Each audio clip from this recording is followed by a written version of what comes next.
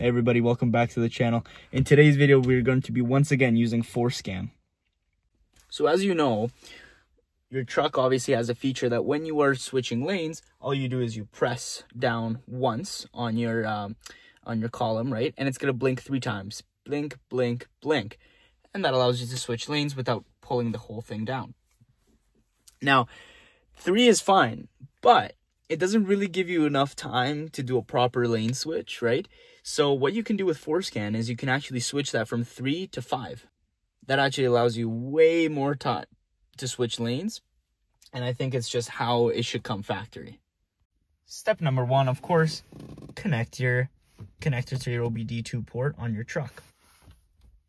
Once the OBD2 port is in your truck and the USB is in your computer, then just go ahead and toggle on. Perfect. Have FORScan open and ready to go on the main page.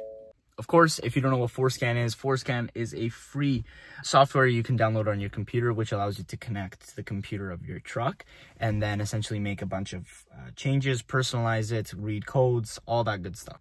It's full of videos out there on how to download it. It's really, really simple. It's really straightforward, really easy. So go ahead and check that out. I also have a bunch of videos and more to come on little personalization things I've been doing on the truck, just like in today's video. All you do is click connect to vehicle,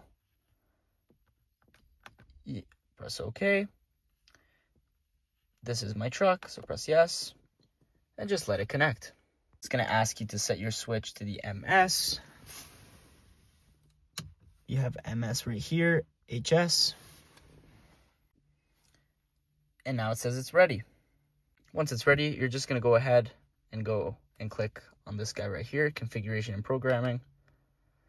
And you're going to go all the way down. And you're going to look for SCCM, module configuration. Once you have it selected, press run. Press OK. And here you are. Now for your blinkers, it's going to be the first one right here. And the number that you're actually going to be changing is this 7 right here. So you see the 4728, you're going to be changing that 7. You can find a bunch of lists and codes online. I saw a really good video online. This is essentially what it is. But essentially, to be able to get 5 blinks, you want to switch that to an A.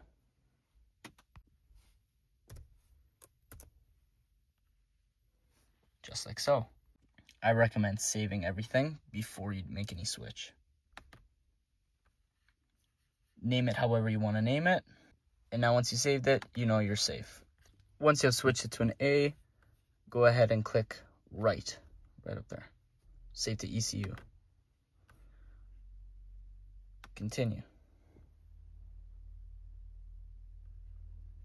Now you did it. Cycle ignition on and off and then back on.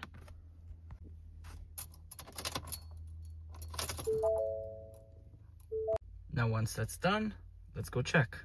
Press down just once. 2, 3, 4, 5. Done. There you go. That's really how simple it is. And you completely reprogram your truck, which is pretty cool. Anyways, I'm going to have a bunch more videos coming up. I've got a bunch of personalization and stuff I want to keep doing on this truck. So stay tuned, like, and subscribe for more. I'll see you next time. Bye-bye.